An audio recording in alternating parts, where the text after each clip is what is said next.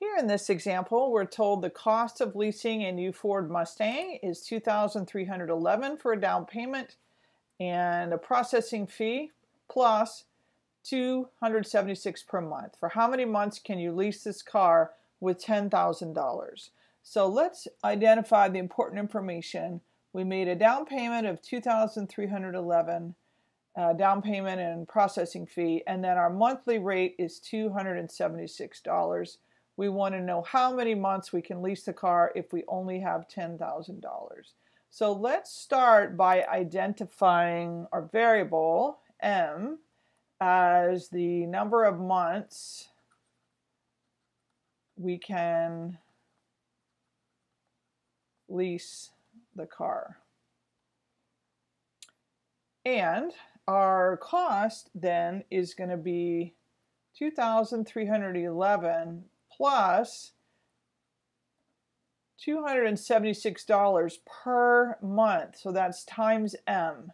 And we only have $10,000 to devote to this entire project with the car. And so that amount has to include the initial $2,311 as well as the $276 a month.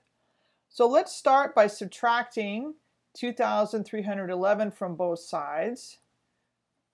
We want to get the variable on one side, the variable term, and then the numerical terms on the other. So 10,000 minus 2311 leaves us with 276M equals 7,689. Let's verify that on our calculator. 10,000 minus 2,311. So 7,689. Now we're going to apply the division property of equality, divide both sides just by 276, leave the M. So the left-hand side becomes M. The right-hand side, 7,689 divided by 276. So we're going to round. And let's round to 2 decimals. So that's going to be looking at the 5. Go 1 to the right is 8. So this would be 86. So 27.86 months is how long I can lease. Now, what's practically logical for this situation is that I could not lease a car for 28 months. I'm not going to lease a car for 27 and a half months. It's usually month to month. So I'm going to summarize this by saying that I can lease this car for 27 months for the 10,000. Because if I round it up, which is where it would be if I did normal rounding, that would be 28 months. But that would be more than the $10,000 that we have. So let's write this out in a nice summary statement. So our summary statement is I can lease the car for a full 27 months with $10,000. So how you're going to leave your final answer just depends upon the situation that you're given. So always take a minute and look at your final result and try to fit it into the context of the problem that you have. All right, let's go on to part B. You just purchased an iPad for $872.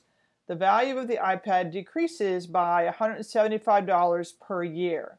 How long before the iPad is worth half of its original value? So we bought it for $872. It loses $175 a year. We want to know how long before it's worth half of the original value. Well, the original value was $872. So half of 872 is, so let's take 872 divided by 2. That's going to give us half, 436. So the question then is, how long before the iPad is worth $436? So let's let T equal number of years. So my equation is going to be 872, that's when I started, that was the original price I paid.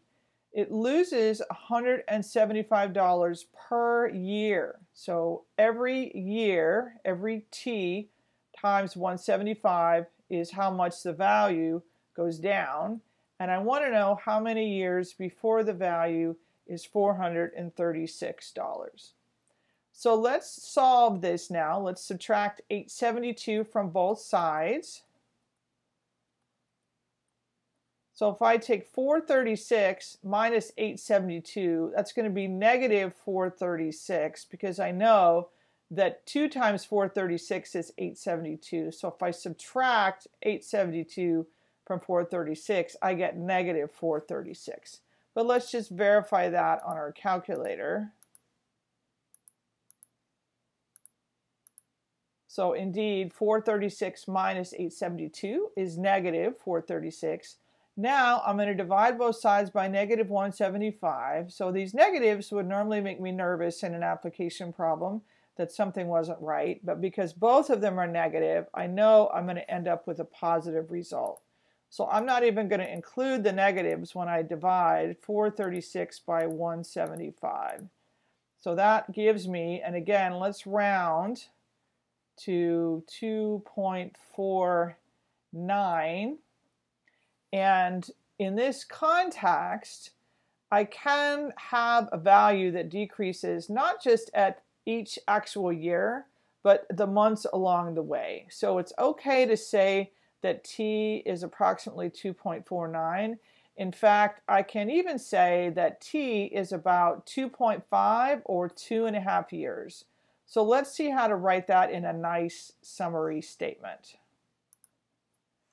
So we're just going to say it like this. The iPad will be worth half its value in about 2.5 years or 2 years and 6 months. So we're just trying to give some familiarity to this number, 2.49.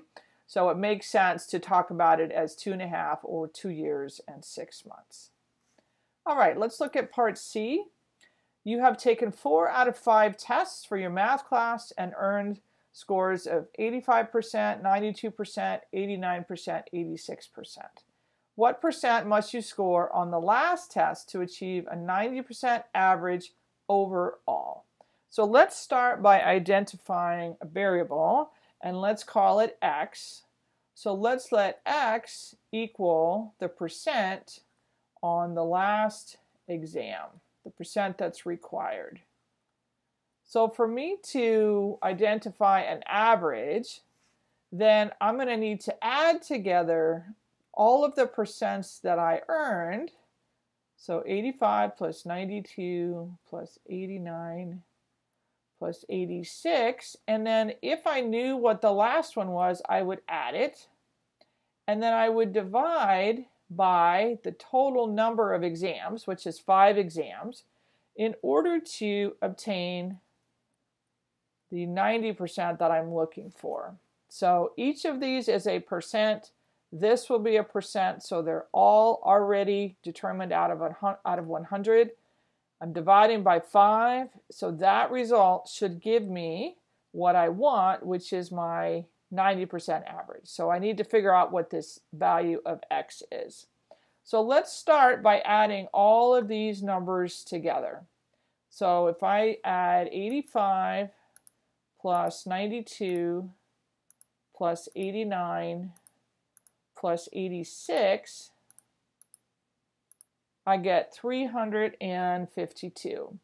So what I have is 352 plus x divided by 5 equals 90. Now in order to isolate x, I'm going to first multiply both sides by 5 because the 5 division is kind of messing everything up. So multiply the numerator on both sides by 5. Kind of running out of room here. So I have 352 plus x equals 450. So 90 times 5 is 450. Now I'm going to subtract 352 from both sides. So if I do that, let's have our calculator help us. 450 minus 352. That leaves me with 98. So what that means is that if I want a 90% average overall, I'm going to need to earn a 98% average on the last exam. So let's write that as a nice summary statement. So I can say it best like this. In order to earn a 90% average overall, I must score at least 98% on the last exam. So anything above 98 would certainly give me something above 90 overall.